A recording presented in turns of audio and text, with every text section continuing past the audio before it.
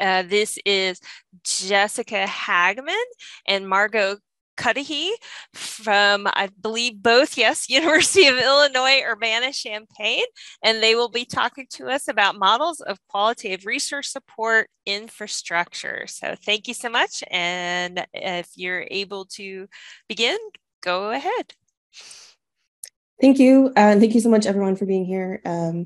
And we'll just go ahead and get started. So I am Jess Hagman. I am the Social Sciences Research Librarian at the University of Illinois, and I will let Margot introduce herself. Hi, my name is Margot. I am a grad student in the Librarian Information Science program here at the University of Illinois. Okay, so a quick overview. We'll start with some background about what we mean by qualitative research and this concept of research data infrastructure. Margot will talk about more detail about how we collected data for this project, and then we'll jump into some models that we saw for supporting qualitative research and some ideas that we have for kind of expanding the scope of that infrastructure. So I did want to start with a quick definition of qualitative research, because if you've ever tried to define it, you may have realized that it is an extremely squishy category to define. We could talk about data and how it's collected. We often think about focus groups, interview transcripts, but really anything could be qualitative data as long as it's not numeric data. So images, video. I've worked with people who have done, pictures of people's apartments, and it's a very huge range of data that could be usually collected in some sort of way in contact with the human subject participants, but not always. So huge range of data, types of data and ways of collecting it. The methods could be something like grounded theory, content analysis, phenomenology, and then also paradigms. We often link qualitative research with kind of interpretive work, maybe thematic analysis, or again, the grounded theory where it's very kind of grounded in the data, not necessarily meant to be an objective representation of an objective approach. The researchers are reflexive and think about their role in doing the data analysis, but it doesn't have to be. You could also use qualitative data in a more kind of positivist paradigm where you're kind of counting things or trying to do consistent analysis, be more objective. So it's a very wide category, and we recognize that and trying to look at how we can support this sort of research. In terms of research data infrastructure, we really take a broad view of any sort of work that helps researchers to work with data. So from deciding what to do, looking for data, or collecting their own data, analysis, even publication and sharing and long-term management. So any sort of part of that research process where folks are working with data, we're looking for evidence of how folks would find support for using qualitative data throughout this process. We do have some evidence, aside from kind of personal experience, that data work in libraries tends to be slightly less supportive of qualitative data compared to maybe big data or GIS data or statistical data. I think Mandy has described it most succinctly as calling it the Jan Brady of data work, which, compared to the Marsha of quantitative data. But it also can be difficult to locate information about qualitative research on library websites, and really often requires that you have the name of a software program, which new researchers may not have. There's some evidence that there's this Radecki and Springer had an Ithaca SR. They did a really large survey of research data services and noted some service gaps in the areas of social sciences, business, or digital humanities, with more support for bioinformatics, GIS, big data, things like that. And then I've done some research of my own with Hilary Bissell at Ohio State, where we talked to librarians about their definition of data literacy, and found that it very often focused on kind of not being fooled by presentations of statistical data in ways that didn't really leave a lot of room for other types of data analysis. So this is a study kind of meant to understand what are libraries doing to address, support the needs of qualitative researchers, and come up with some models of how that works. And so specific questions that we asked were, what kind of resources and services are provided for scholars conducting qualitative research? And then we did also focus specifically on this question of software for licensed software, because it is extremely tricky to get licenses set up. It's very expensive for many of the software, like in Vivo, Atlas TI. And I don't know if you all have run into this, but working with my own IT folks here, the licensing seems to just be the most difficult compared to any other software that we work with. It's constantly not working. So so we've also had based on some interviews I've done, seen some challenges with that. So I'm going to turn it over to Margot to talk about, who did the bulk of the data collection, to talk about the data that we used. Great, thank you. So our data is based off of 18 universities that were designated peer institutions to the University of Illinois Urbana-Champaign, or who are members of the Big Ten Academic Alliance.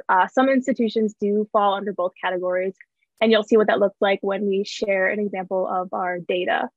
So this small data set allows us to compare services between similar institutions, which helps to provide perspective as we continue to develop our own infrastructure for qualitative research support. And it also serves as a pilot for future data collection. And we also drew our analysis from interviews with faculty members and grad students who are asked about their experiences learning to conduct qualitative research and in using qualitative research analysis tools. Next slide. So the data collection process was pretty straightforward. We started by identifying and recording the research data services page for each institution's library. And then within this page, we looked for any mention of qualitative data or software and captured any relevant links. We also looked for workshops and other events led by research services, particularly those that explicitly mentioned qualitative research support.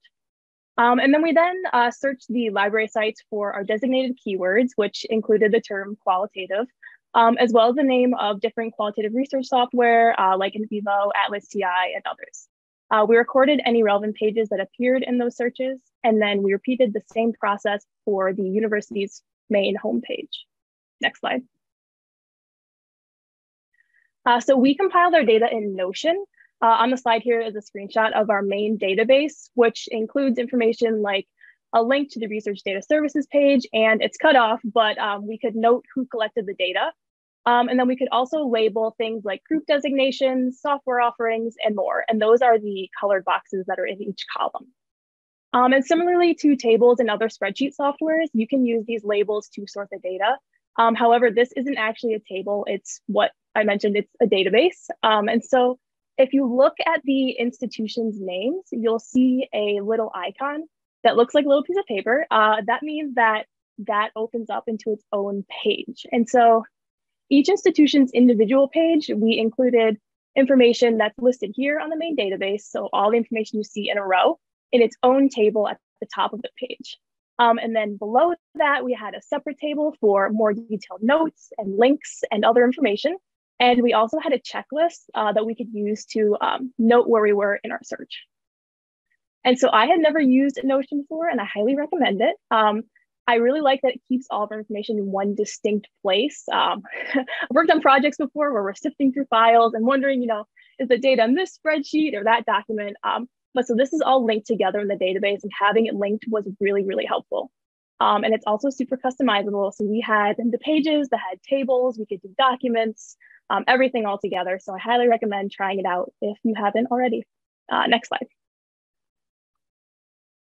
And so a quick disclaimer about our data collection limits. We are in no way claiming to have captured every single resource or service available for people interested in qualitative research, simply because we lack the institutional knowledge for each library and campus.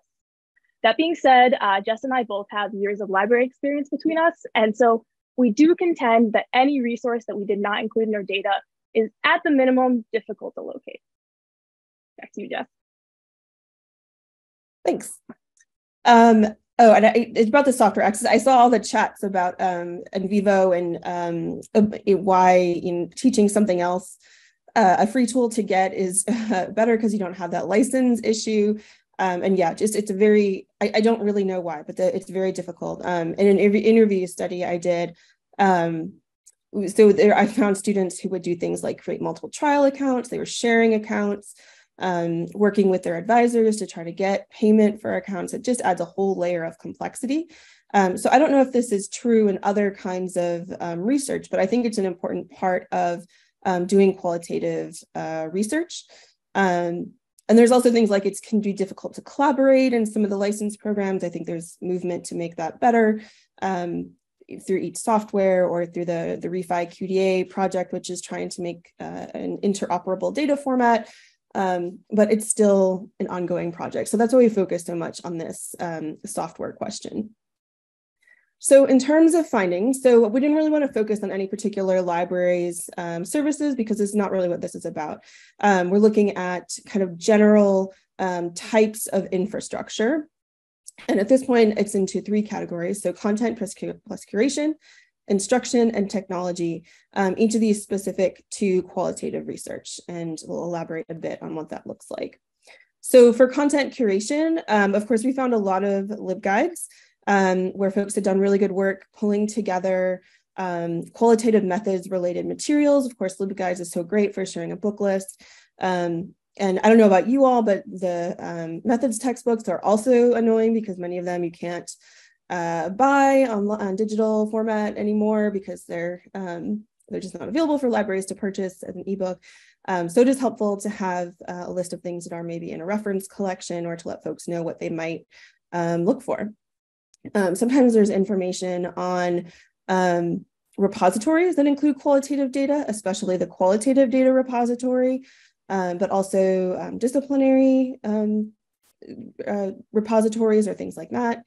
And then sometimes you can see in data management resources, there is a mention of qualitative data, although I think generally it's not specific to that type of data or qualitative methods. In terms of instruction, I think this is more varied in that it's sometimes in the library, sometimes other units through such as like a central IT or some sort of either department or kind of research focused unit that may have their task, with providing software support. I think that how that works varies a lot depending on how the university sets up and conceives of support and whose job that is. I do think sometimes, as an aside, that falls to the library because no one else is doing it, much like other things. But yeah, we see this spread across the campus. The focus really seems to be on the software and kind of how the software works. There's less, I think, on kind of how to adapt the software for a particular project, which is probably the bigger challenge in some ways. And then some places have workshops or consultations. It may or may not be clear that the services available include qualitative data analysis, but it may just kind of talk generally about data without being specific. So the assumption is if you were talking about qualitative data, you could meet with someone who could talk to you about data management or work, and analyzing your data. And then, of course, technology. Jess, sorry, this is Mandy. I forgot to give warning. Do you have about 2 minutes? Okay, thank you. So then also this question of technology, access. You might have seen from the screenshot of the Notion database that Margot was showing. We tried to get a sense of whether software was available maybe in the library, in a lab, whether you could download it yourself onto your own device. It varies hugely. Most folks, if they have software, it seems to be NVivo or Atlas, but there wasn't a lot of consistency in terms of how that would be accessed. Sometimes remote access was available. So it very much ranges quite a bit. And then sometimes you could find information on the availability of software kind of generally, including free options like to get, perhaps some information on like transcription programs, or in a few cases, access to like devices that you might need for collecting qualitative data. So to conclude, some ways that this scope could be expanded here would be to, I think in a lot of cases, we saw that these resources and services were very much spread out across campus. So to connect the dots for researchers to build LibGuides that point to the different resources across campus, even if they're not in the library.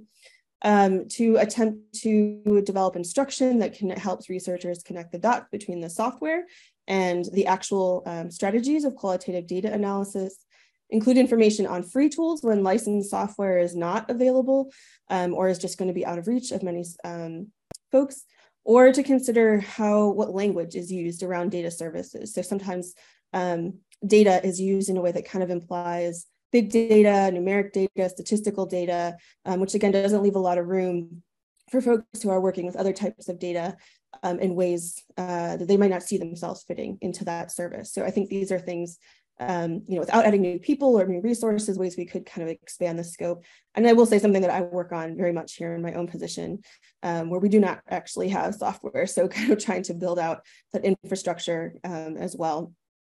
And I believe that actually takes us right to the end. So happy to answer questions. I see there's one in the Q&A already. Yes, if you can read that, go for it. Yeah, so you just Googled Notion. You heard Margot talk about it, how much she likes it. I like it a lot as well. I'm not sure I could give you a better description than Margot did, except to say that it is really, it's like a spreadsheet on steroids, and that you can link, it's really a database, and that you can link, as Margot was describing. So we had, for each kind of school, there was a link, like it was a spreadsheet for each school that had information, and then we could pull it into a different spreadsheet. So it's kind of like Airtable. I think there's a number of tools that do this right now. Yeah, I don't know, Margot, if you want to add anything more about Notion. I'm not sure I'm describing it very well. I think you have to use it really to understand why it's so useful.